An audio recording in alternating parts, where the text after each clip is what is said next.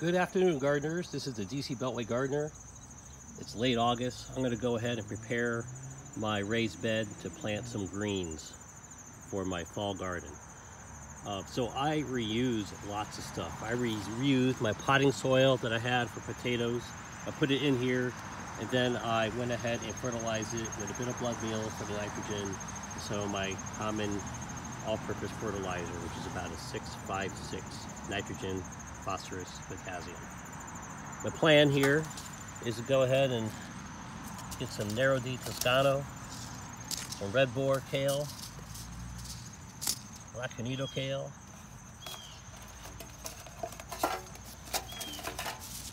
scarlet kale. And I've got see the brands I use. I'm not affiliated, but they happen to be on the packet, right? And some Prism kale and some Swiss chard. I have Bright Lights and I have El Dorado.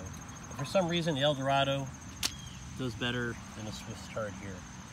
I do have a leftover potato. We're just gonna let it go, see what happens. So I have this kind of set up for square foot. I've got some screws every foot for about 8 feet in this bed here.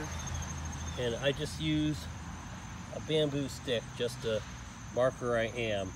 And since I can do 4 charge per square foot, I'm going to do that. 1 kilo per square foot. I'm just going to do 3 and then thin the other one. And I'll just go ahead and move down and keep doing the same process. I like to alternate.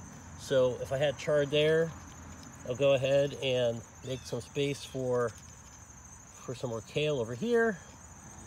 And then I'll go ahead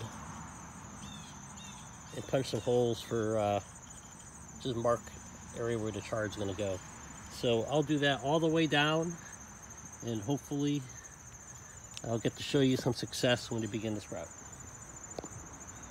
Happy gardening. Get started when you can.